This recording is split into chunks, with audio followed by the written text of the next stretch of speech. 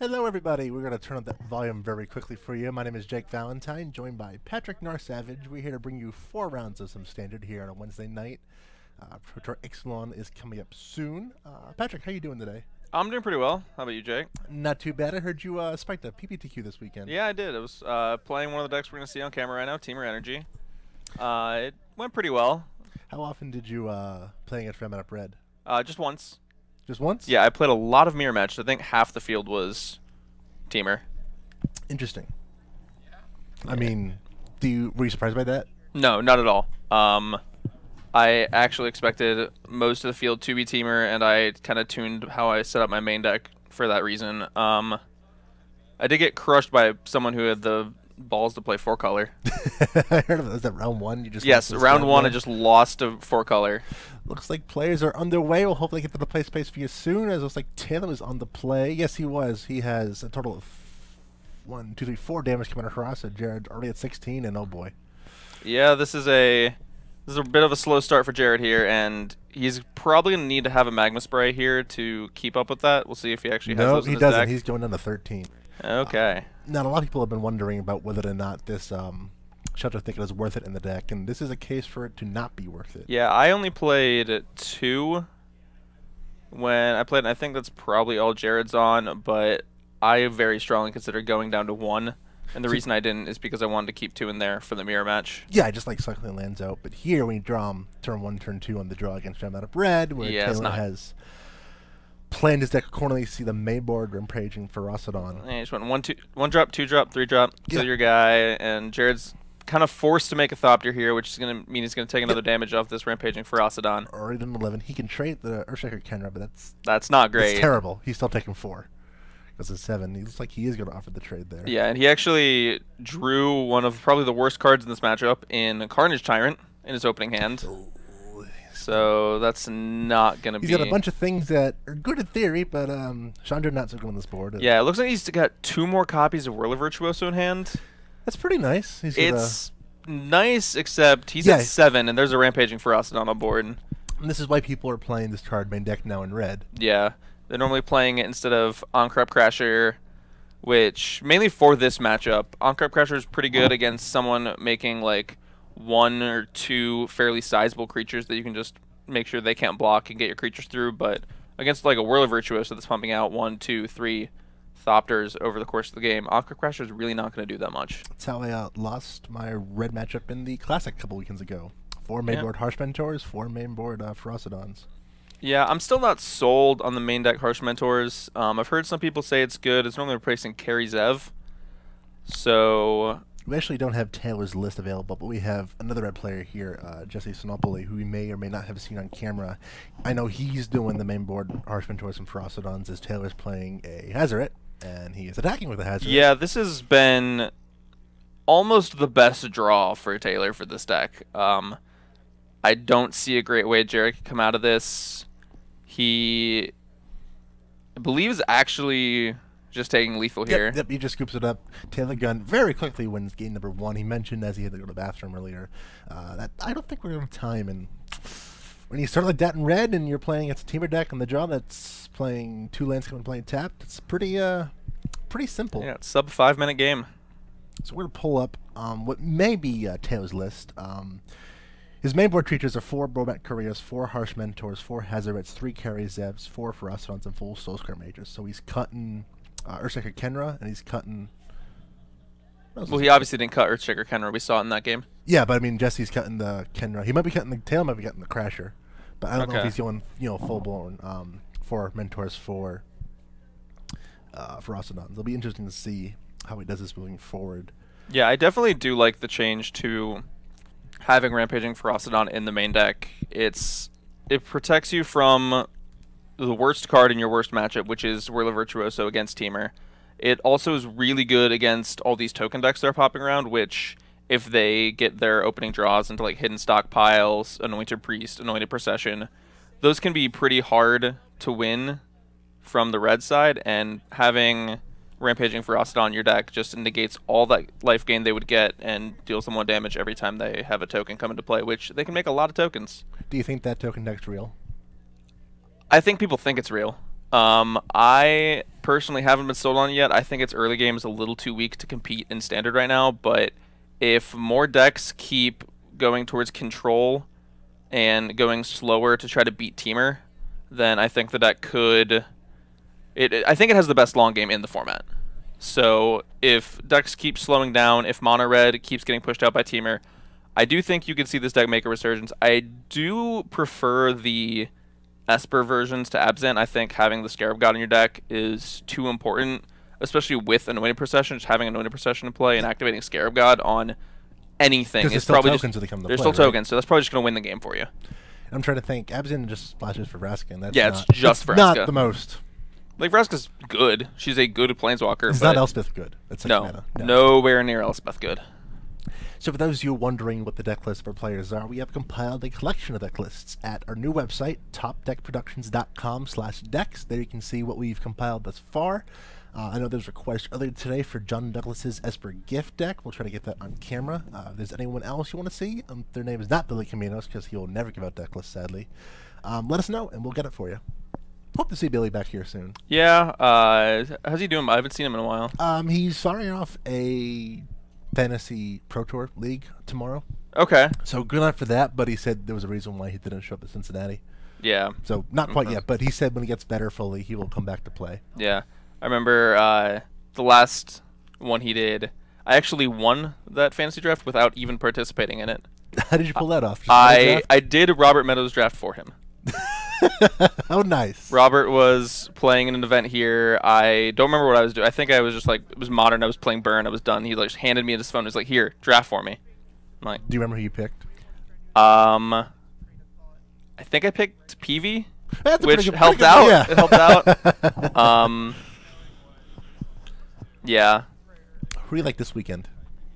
I would be paying special attention to, I think Huey Jensen just knows what he's doing in this format. I've watched him draft a lot from Worlds and Nationals, and I think just Peach Garden Oath in general just really has a read on this draft format. So I would look for them to be doing pretty well. And then also, I'd be watching LSV. This is his first Pro Tour back in a while. Back in Pro Tour.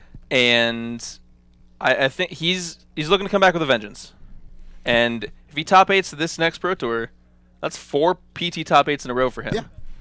So that would be pretty cool. I like your point about how the Peach Garden Oath team has a good grasp in the draft format, just because everyone's saying this is such a weird draft format where it's super bomb heavy and super just not as good as the last. Yeah, I definitely agree with that. I'm not personally a fan of this draft format. I do definitely disagree with the fact that it's bomb heavy, because I don't particularly think that, like, there's some rares, obviously. There's always going to be rares in draft formats that are just unbelievably good. Burning Sun's Avatar, Hostage Taker, stuff like that. But this format's fast, so you can beat bomb rares.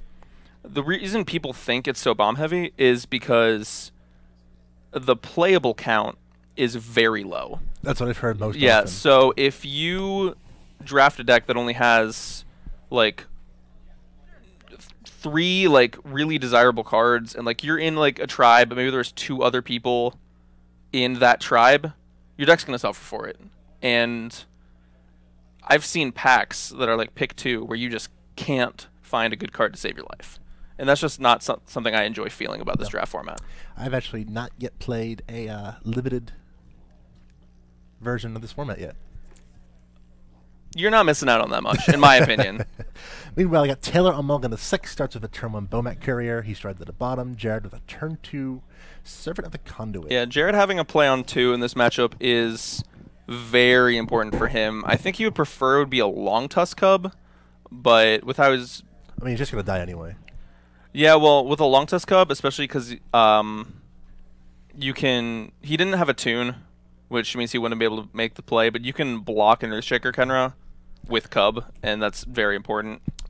I'm sorry. Jared drew a Cub return, but he's going to hold it back and build up his energy to try to get out of a burn range, as Taylor is looking to make another play here. Yeah, I actually think he played the Servant instead of the Cub, mainly because he missed his 3rd land drop. Yeah, that too. So I think he just wants to get access to his 3rd mana.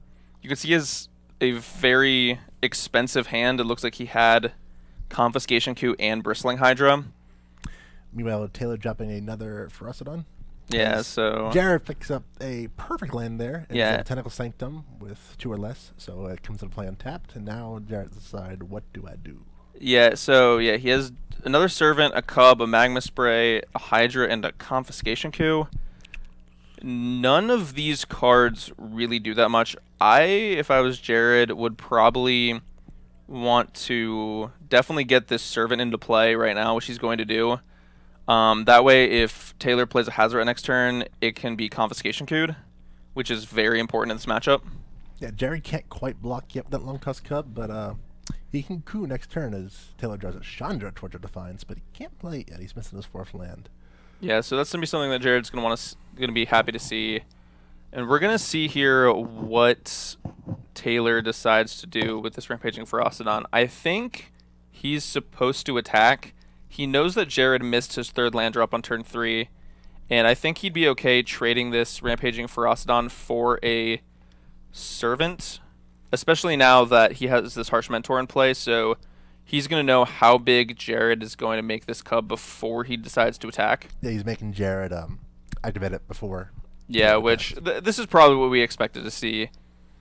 The rest of Taylor's hand is a Bomet Courier, Karizev, and the Chandra we talked about. It was like Jared's got that Hydra, the Magma Spray, and the Confiscation Coup, and that's about it. As Taylor passes the turn. Yeah, Taylor doesn't attack, which I can definitely see why he didn't attack. You definitely just don't want to throw... You don't really want to trade your Rampaging Ferocidon for a servant. I think there's some appeal to it based on the fact that Jared had missed his 3rd land drop previously. That time seems long gone by now, though. Yeah, it's definitely not gone right now. Jared has a pretty nice turn here. I think if I were him, I would just play this Bristling Hydra and then Magma Spray the Harsh Mentor. Yeah, Jared's still going to take the one for the Raptor. But Yeah, he's still going to take the one for the... he can remove that really annoying Harsh Mentor and still do things. Yeah, and I actually think what he wants to do here is he actually wants to attack with the Cub before casting Magma Spray, which you're going to see. This at least gives Taylor the chance to double block, which he would then be able to blow out with the Magma Spray. Taylor's too smart for that. Yeah, Taylor's too smart for that, but every small instance you can give your opponent to make a mistake is always going to help out. Now, one interesting thing by Taylor not blocking, that gives Jared more energy, so he can add the mana from the Servant and still be able to activate Bristling Hydra twice if he wishes to. Yeah, that is going to be a big deal here. I think what Taylor did end up drawing his 4th land, so we might see Chandra come down here. I don't know what Chandra's supposed to do on this board, though. It actually can't get rid of a relevant threat. He's going to make some random plays, which is one of the reasons I'm kind of down on Chandra right now. I don't think it's very good at stabilizing a board anymore. I think there's too many threats that are just get too big or can give themselves hexproof. And a lot of the times whenever I play Chandra in like my Temur decks, I always find myself making mana. I've yet to miss Chandra. I have not played it since Ixalan came out. There's never been a time where I went, oh, I wish I had a Chandra right now. Yeah, and that's going to be a big draw for Jared here. He drew a copy of Whirler Virtuoso, and now that the Harsh Mentor is gone, he's still going to take a point of damage from all of the Thopters entering in, but... he can activate it. Yeah, he can activate it now, and he's at a healthy 15 life. I don't think he's really going to care too much about taking 2 to 3 more points of damage. And you're going to see Chandra was 4 mana, add 2 red, gain 8 life. That's not too terrible, great. But it's not the worst thing in the world, but we're getting to a point where Taylor needs to rip something that Jared can't deal with right now, and that has a rip. But again, Jared has coup. So I wonder if Taylor is aware of that. He's definitely gonna be aware that's a possibility. I think he's at the point right now where I don't think he can play around coup at all. Well, he's gonna play a Bomet Courier, so no Hazard this turn. Yeah, I mean, nothing on this board really matters to Jared. He can trade the Bomat Couriers for Thopters, which is kind of insane. And honestly, you probably are going to see Taylor sacrifice the Bomat Courier with 3 cards, discard this Hazoret. This is not going to work out the way Taylor or Jared wants, because carries have his first strike. So those are just going to bounce. Yeah, they're just going to, wave each other in the passing like how. Yeah, did he think they were going to trade? Possibly. Yeah, Karazev is a very hard creature to block. Because Menace and First Strike. The reason why I play so many 3 damage burn spells in my team deck. Karazev is still able to steal games every now and then, and she might be doing that right now. As you mentioned, Taylor is going to activate both careers, so activate one with activate second one. He found another Hazoret. Yeah, so he found a Hazoret. I think so this play, to me, indicates that he is aware that Confiscation Coup is a card Jared could have, and he needs one of these threats to stick. It is mainboarded now, too, in these Temur decks. Yeah, it's now mainboard. So I think what Taylor's actually going to do, he found Hazoret, but he also found a Glorybringer in those cards. So I think I don't know if he found the 5th land. Oh. He's cooing the Bomat Courier. Is this lethal? That's lethal. He's just that is lethal. That's great. So we're busy trying to figure out, okay, Taylor can have a really powerful turn here. If he draws the 5th land, he can Glorybringer. If not, he can have options. But Jared's just like, wait, you have no blockers. Yeah. You can make a bunch of energy. It's I like think he had like 1 blocker, but still. It was the Bomat Courier. And then Jared so the Karazev was tapped. That's right. Yeah, just like this good old, I'm going to coup my cub and not steal anything, just gain a bunch of energy and attack you for lethal. Yeah, I've done that. So Jared, in the most unorthodox of manners, takes game 2, but now he's back on the draw. And now we have to talk about sideboarding this matchup, because I don't know about you, but I think I sideboard differently every time I play red. Yeah, I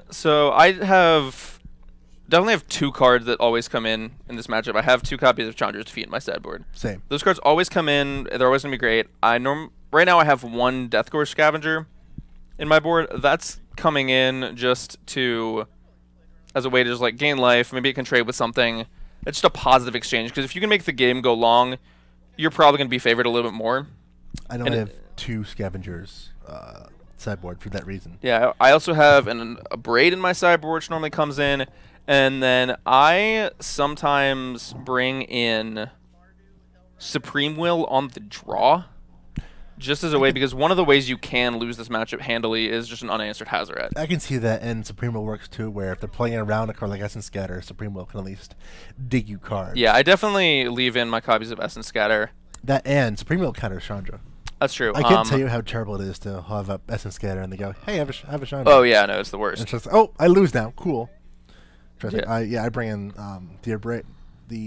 that's my 3rd Braid, 2 Chandra Defeats, 2 Deathcore Scavengers, and I actually bring in 2 Vizier Many Faces. How have you felt about Vizier in this matchup? It won me a game. Okay.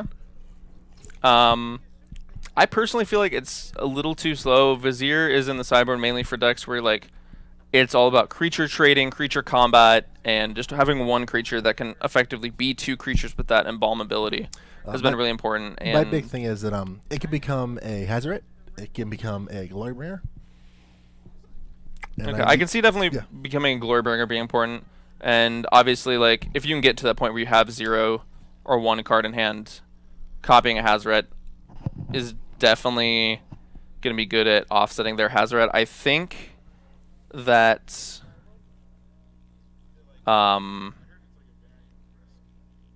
just lost my train of thought. So CM Punk, the problem with Chandra is if you're holding up Essence Scatter and your game plan is don't lose to Hazoret, that's where Chandra can be good. Because presumably, especially game 1, if you're playing Temur and you're on the draw and your whole game plan is don't lose to a Hazoret, and you're killing things to add into your board, that's where Chandra can do well. As we saw that game when Jared actually has a board state, Chandra is not so good.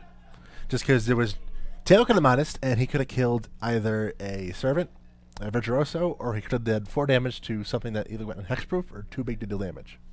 Yeah, Chandra's a lot better when you're ahead, and the problem with that match was Taylor at no point in that game was ahead. No, never. So we're going to see a turn 2 Harsh Mentor here and a turn 2 Cub for Jared. No 1-drop for Taylor. It's pretty relevant, but it's not the worst thing in the world. No, because Taylor's going to play a removal spell and get in there for 2. Yeah, and this is just Taylor trying to stay ahead, trying to make sure that he always has the initiative going into these key turns, like turn 3, where Jared could play like a Whirler Virtuoso or Rogue Refiner. Taylor has a decent amount of removal in his hand, it looks like. Yeah, it looks like he has another Lightning Strike, another Harsh Mentor.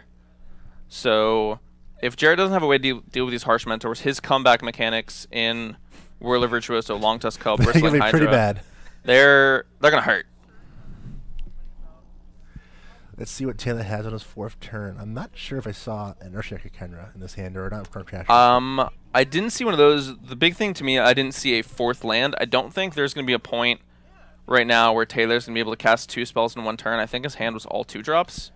Jared's going to play another Cub. Yeah, and that's going to die to either a Braid or Lightning Strike. Yeah, he has a Braid and Lightning Strike, and Taylor just drew the Ferocity as well. Yeah, I think he wants to kill this Cub now because there's going to be a problem later down the road if this Cub, he gets 2 more energy and he can't kill it.